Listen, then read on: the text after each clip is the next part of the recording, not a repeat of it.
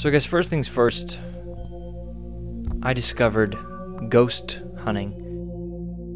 I decided to look at the organizations, like websites and whatnot. And the first thing that I realized about this is how many there are, because there are a lot. And all these different organizations, I think, were very varied and different, but they had one thing in common, and that was not being what I was expecting.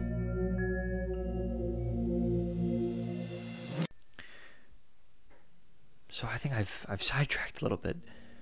But to go back to what I was doing, I went on the websites, and then after looking at the websites, this connected me into, I want to get everything together. I want to try and get an investigation even shown. So I reached out and I said, I'm a high school filmmaker. I wanted to make a documentary. And I told them right off the bat, I'm a skeptic.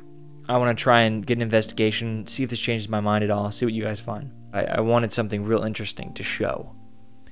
And White Hill Mansion was that thing. This is a mansion that was made in the 1720s, and supposedly, according to my research, there are ghosts inside.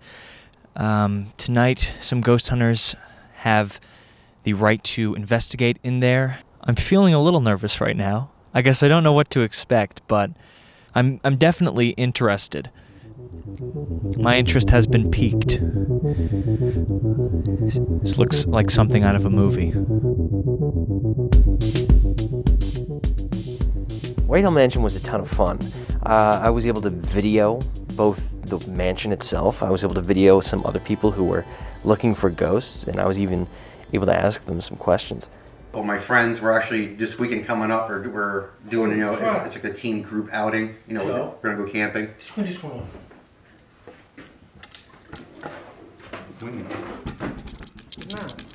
Yeah, it did. Pretty freaky. So the thing just turned off by itself? Yeah. I don't know if I found out if ghosts are real or not. I think I would still have to say, I don't think they are. But my perspective has changed. I think originally it was a matter of, are ghosts real or are ghosts not real?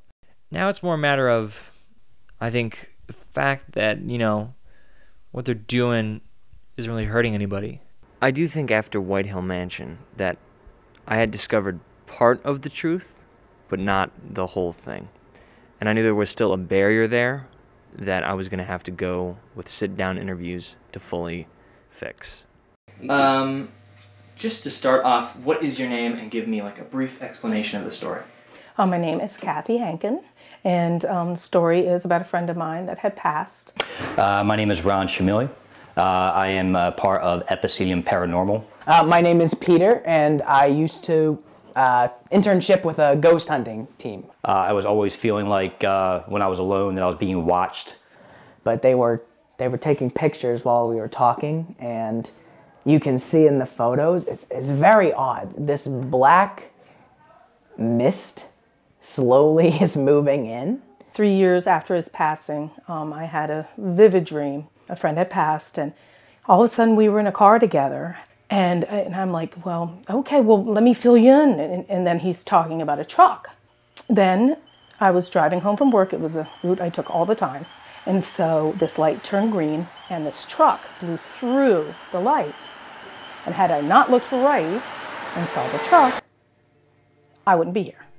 I think a lot of these people were not in it for fun. Like the ghost hunting thing, and it was fun. They did say that's a part of it is that it's intriguing and it's interesting, and I want to know more about ghosts. But for the most part, most of them were saying, I think that's the biggest thrill for me with this, is knowing that I've helped somebody out. I even to this day still have text messages I get from people that I've helped in the past that have sent me messages saying, thank you again for what you've done. It was a real conversation between us, so I really, I hold that very close and precious, especially with the outcome that dream had.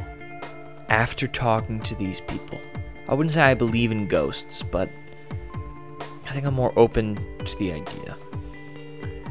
And I think that these people are respectable. And I think that's the big thing.